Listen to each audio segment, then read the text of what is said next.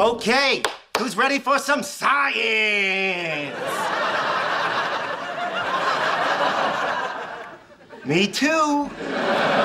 Okay, I am Dr. Leonard Hofstadter. I am here with my friends, Dr. Cooper and real-life astronaut Howard Wolowitz. And we are going to show you girls how cool a job in science can be.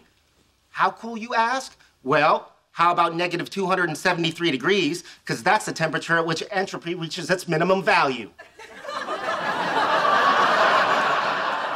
Did I just learn something new and have fun doing it? What?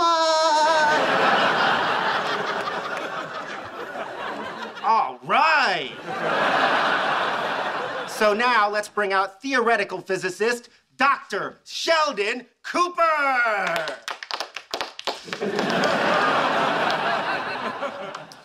Hello, female children.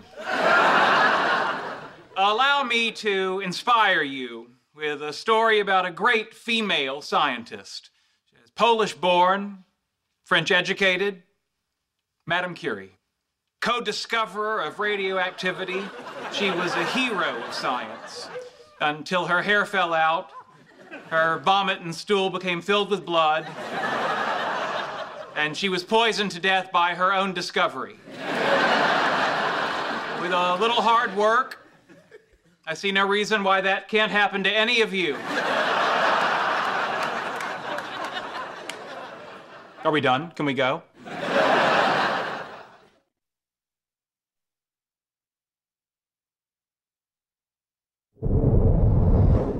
The thing to remember is you can go to outer space too. I mean, look at me. I went to this very school. Those desks you're sitting in, I was once superglued to one of them. Did you go to the moon? No, but I did go to the International Space Station. Did you fly the rocket? No, but I was in the rocket. I didn't actually. So you just flew around? That's kind of like my uncle. He's a flight attendant.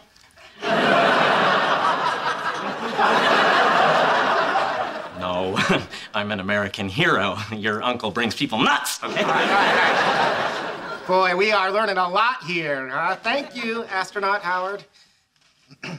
I am what's called an experimental physicist, which is super fun because I get to test theories and work with lasers.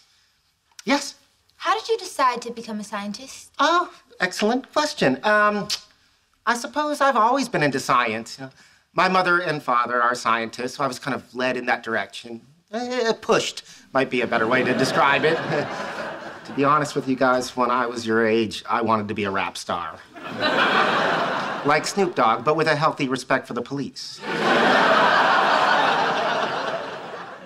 Yeah, no, sure, you laugh. Just like my mother did. After I confided, I was derided and chided. My moms and I collided. She said my dreams were misguided.